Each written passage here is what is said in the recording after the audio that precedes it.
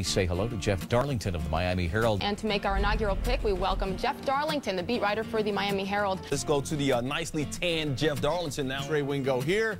Jeff Darlington of the Miami Herald there. Jeff, thanks for being with us. Again, now for our daily dose of NFL headlines. We bring three of the best beat writers from the NFL together.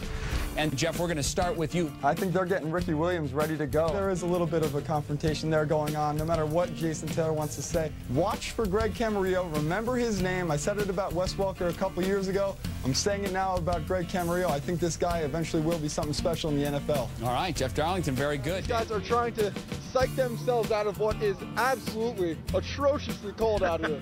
He continues to look efficient in his second start, 11 for 15. I don't think you deal him for a fourth-round pick. I think that Jason Taylor is worth more at this point. Last year, they rushed 299 yards on this Dolphins team in Dolphin Stadium. And if they can do that again, the Dolphins aren't going to have a chance. They need to stop the run. I had the chance to talk to Stephen Ross and Wayne Ezinga, the two owners right now. I talked to Ryan Fowler, the team's linebacker. I had a chance to talk last night with their rookie left tackle, Ryan Clady. I called Brady Quinn last night to find out what he thought about managing. I caught up with JT this week and talked to him about it. Wanted to know one thing: do you regret it? But at this point, I don't think they want to call this season a failure. I think they want to get through it.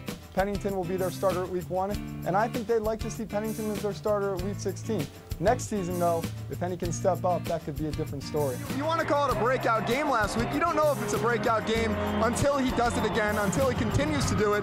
We've seen some good things from Ted Ginn since he was drafted. Not until last week, though, did we see the culmination of what he's capable to do between big play and speed. Let's see if it happens again today. I do like what Tony Sparano said, though. He got very objective about the reasoning. This is the start of it. I mean, when you think about what they did last year when they started to build the trenches, I mean, I think they're going to continue to try to build the trenches. I think the run defense obviously was the thing that gave up this loss last time against Baltimore. So I think the Dolphins will wind up winning this game.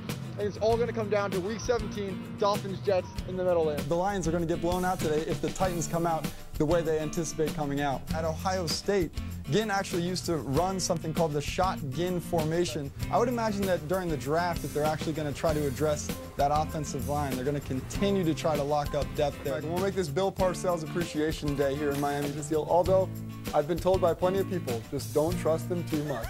But keep in mind, this team has not played in a game colder than 67 degrees, and now we're talking about the coldest game in Dolphins history. I mean, the coldest game in the history of this organization after not playing in a game 67 degrees or colder. Well, I'm going to let you go. I can't even feel my fingers. Into the cold weather. All the way back, Jeff Darlington covering the Dolphins. Jeff Darlington, Miami Herald. There you go. The latest reports, so that could help. Jeff Darlington, thank you for the update on the Dolphins.